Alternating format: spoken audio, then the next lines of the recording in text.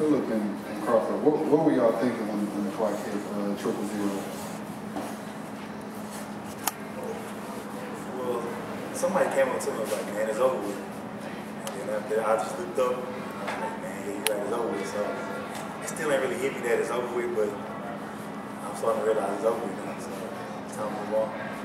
Yeah, I'm kind of in the same boat. I hadn't ended yet, like he said, but just sitting there, just kind of enjoying it, not really thinking about, what it means as far as our playing careers go. Just kind of enjoying tonight. We got more tomorrow, but as for now, I'm just enjoying the moment. Crawford, you got your first career win as a starter in your last game as a player at UH. Can you talk about how special that is to you? Yeah, definitely. I wanted to break even. I had a start last week that we ended up not being able to pull out. So I definitely wanted to take this one, for so many reasons. Being my senior day, getting my first start at home, being the last game ever at the Rob especially. It's really been a blessing just to be able to come through all this and kind of get to send it off into the next era with hopefully a good jump start. Phillip, I talked to you earlier this week and you said you're going to try and get an interception. You obviously pulled that off. What did the defense see out there getting five turnovers? How were y'all able to do that?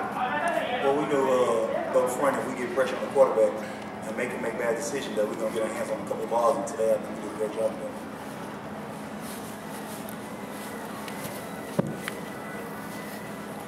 If all three of you could address this, just how special was it to have DJ back out here for senior day to be honored? Well, this morning he had texted me and said, "Good luck, bro," and I was like, "Man, I wish he was here." And then he didn't respond to it, so just seeing him coming out here this morning, I was like, I see why he didn't respond to this coming, but just seeing him out there was, I think it gave us like an extra spark out there, to go out there and play hard and play fast. Yeah, it was kind of like a relief to actually see him moving around, because last time I got to see him, he was actually in the hospital. So him coming and walk around and come out and see the day, it was pretty special.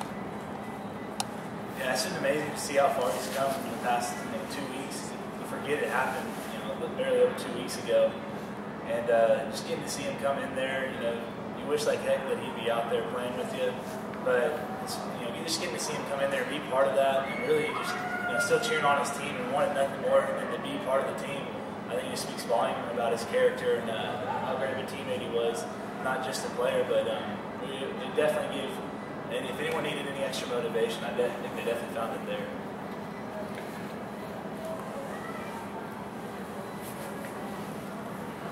Crawford, talk about what you saw in the defense when you all were able to get a quick start today. Yeah.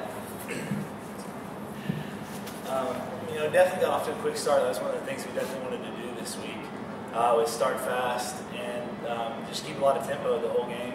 And first two drives especially, I thought we were able to hit some things real quick. Found Ronnie twice. It made me look pretty good a couple times. Thank you for that. But just they had a really good defense. Like I said, I don't think their record showed how talented they were, and I'd say the same about us. But I thought we had a real good fast start, and I think that really helped with the entire game was. Ronnie, talk about that. You're going downfield, and you're setting everything up for Crawford to see. Yeah, it was pretty much just, we didn't get that much time to work since he just got his start last week, but it was more of a timing thing, and Crawford made the right reads and the right checks, and he got the offense going, and I just made sure I just made the plays that were out there.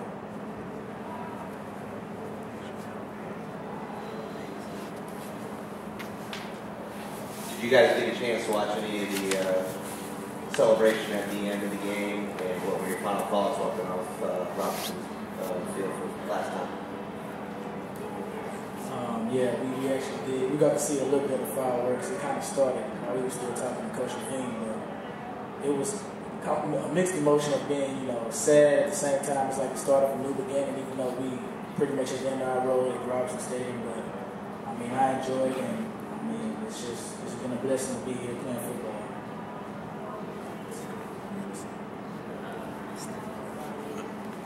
I guess what were your thoughts?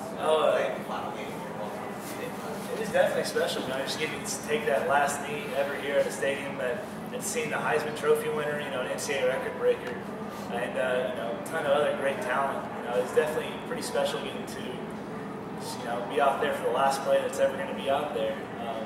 That's definitely something that, you know, I'm going to talk about later in life.